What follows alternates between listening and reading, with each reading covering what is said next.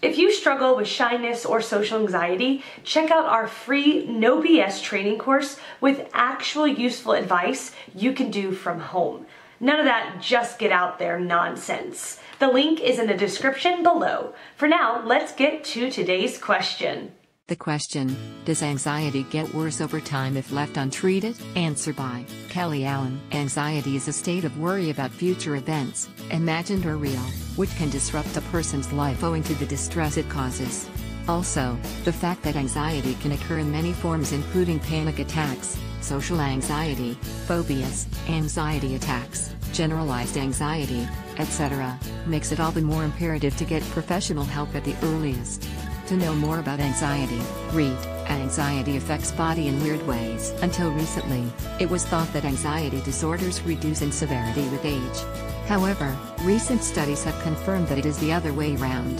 This happens because as anxiety develops, thoughts and behaviors that fuel anxiety become intense, in turn creating a vicious cycle in the brain. For more helpful tips visit cook_sober. Further, the way anxiety works, if the negative experiences that one fears are left unchallenged and the concerned individual is not exposed to the negative stimuli, he or she starts trying to avoid them, making the anxiety worse. When this happens repeatedly, the brain essentially learns to feed off the negative experience, which further fuels this vicious cycle of anxiety and negativity. Hence, as time passes, a person with untreated anxiety starts experiencing severe episodes. Untreated anxiety can affect the life of an individual in multiple ways, including the following. This is why early diagnosis of anxiety disorders is important, so that the symptoms can be controlled before the condition worsens. One should consult a qualified mental health care practitioner with an open mind, and if a diagnosis is done, he or she should follow the recommended treatment religiously. Remember, recovery is as real as the illness. So, one should not fret over having a mental disorder. Instead, one should focus on learning tools and strategies that can be beneficial in managing anxiety attacks and reducing the severity as treatment progresses. If you have further questions, please feel free to post them here. For a one-on-one conversation with our team of experts, please leave your contact details. Hi, Ishita. I hope the answer for your question is helpful to you. Follow below links for more help. 1.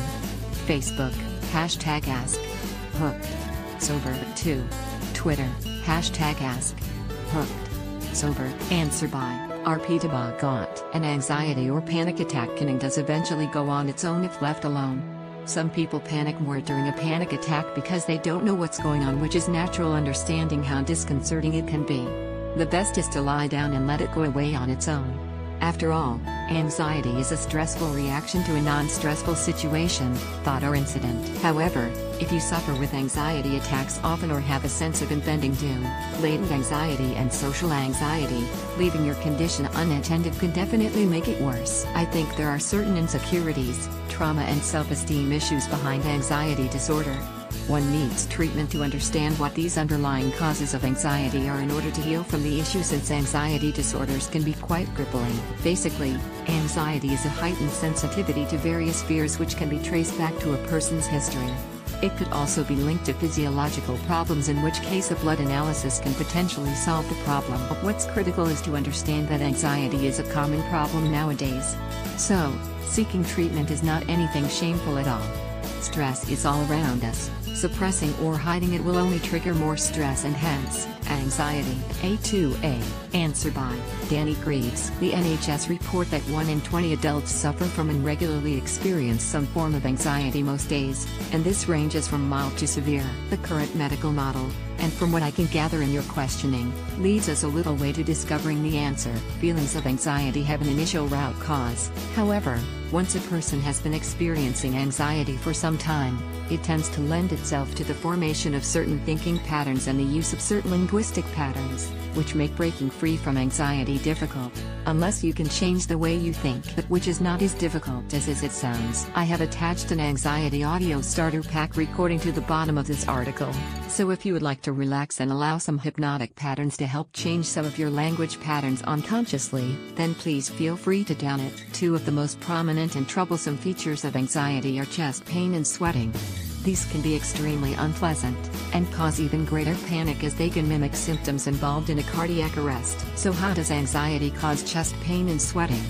and what can be done to resolve the symptoms in the long term. Sweating. The National Institute of Mental Health, NIMH, reports that the amygdala, a primitive part of the brain, stimulates a chain reaction which leads to the release of a group of chemicals called catecholamines, also known as neurotransmitters, primarily dopamine, norepinephrine and epinephrine, adrenaline, as well as a specific protein. The overall effect of those is that they decrease sleep, increase alertness, and create a sense of anxiety. The physical effect is that blood is moved away from the skin to support the heart and the muscle tissues. This would reduce blood loss in the case of a cut or a wound from an attack, for example. However, the physical effects are cool, clammy, sweaty skin. The scalp also tightens and so hair seems to stand up. Chest pain. Chest pain from anxiety is estimated to last up to 20 minutes, and may include hard palpitations, breathlessness and dizziness. When the amygdala perceives a threat, your nervous system initiates the fight or flight response. This is a part of our nervous system that adjusts our autonomic processes such as breathing, heart rate and blood pressure, and can dramatically increase activity.